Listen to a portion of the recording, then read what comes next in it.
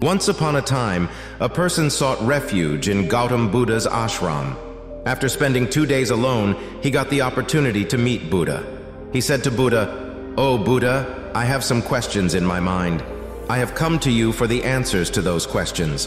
Guide me." Mahatma Buddha said, "Tell me, what are your questions?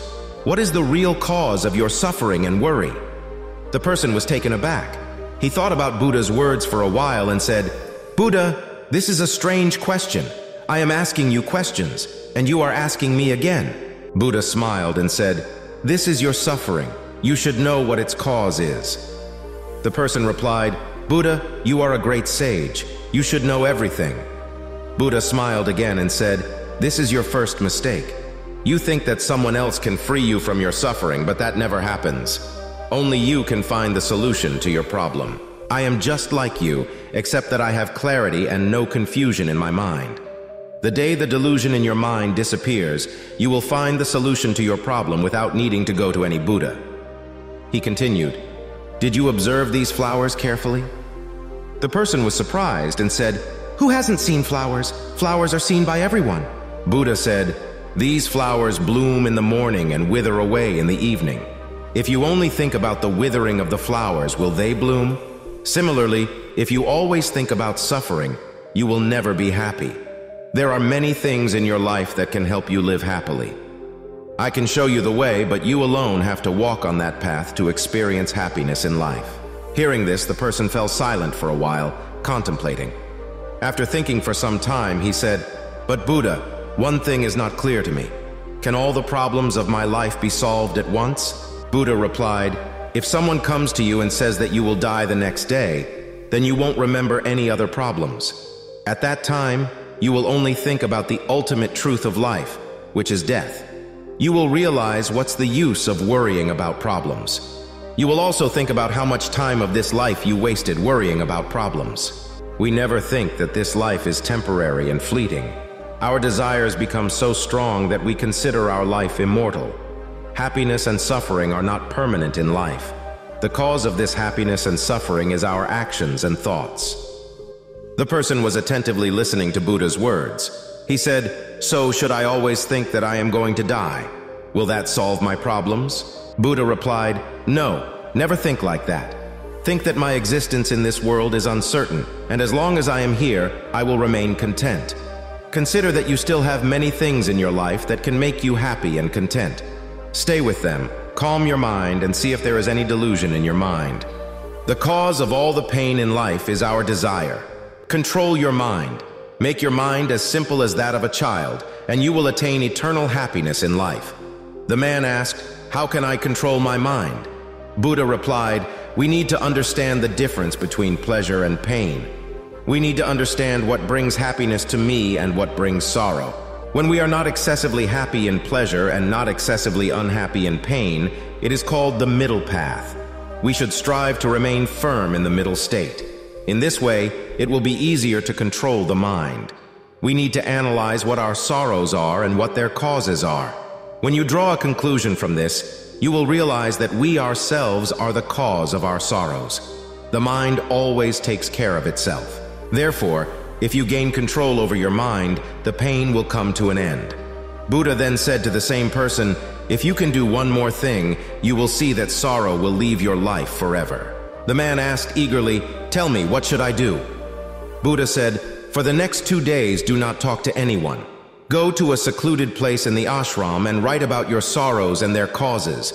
Then write about your happiness and its causes. Make a list." The man respectfully greeted Buddha and went to a secluded corner of the ashram. 2 days later, he returned to Buddha.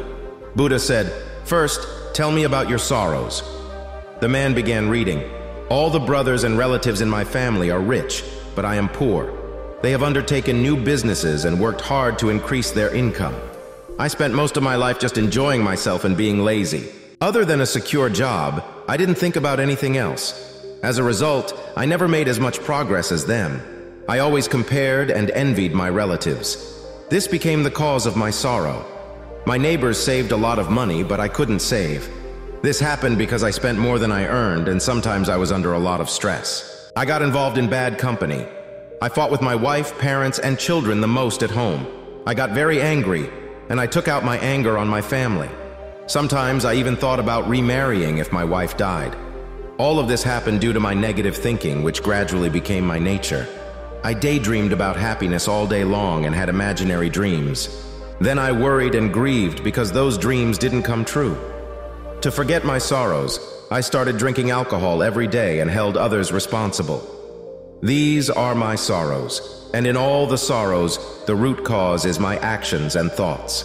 This time, Gautam Buddha smiled and said, "Okay, now tell me about your happiness." This time, the person said with great enthusiasm, "By living in seclusion and contemplating life, I realized for the first time in my life that the list of reasons for my happiness is so long that it will take a considerable time to read." Buddha smiled and said, "This applies not only to you, but also to most people. Think about the reasons for sorrow. We waste precious time of our lives. In reality, our life is a storehouse of happiness, peace, and joy. Good. You can't read your entire list, so just read some." That man. He started reading with great joy. He said, "I am alive. I am healthy and strong. I have my parents, wife, and children, like those fortunate people in the world. I have the greatest wealth, like the love of my parents, like the love of my beautiful wife, like the innocence of my children, and my happiness of being a father. When I come home, the affection of my children gives me strength in my life. I forget all tasks for a moment. I can work. I am healthy. I can do any work. I can increase my income. With your grace, I can create a happy family. Now I will leave my bad habits, as you advised. I will walk on the middle path. I can try to live with happiness and peace, as long as I am temporarily on this earth. I will learn the truth of life. I will know myself with a stable mind, and I will spend my life for humanity." Hearing this, Buddha said, "Go back to your family. Today is your true birth. Stabilize your mind. Eliminate delusions. If even a little doubt arises in your mind about life, tell yourself, life is very short, and I did not come here to become a servant of sorrow. Analyze, seek the cause of sorrow, and destroy it immediately. Only then will you attain eternal joy." Buddha shares his thoughts and talks about working on actions. We have listened to the story.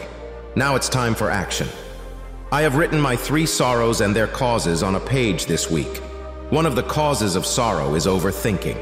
Yes, thinking too much. Now I have engaged in destroying the cause of my sorrow.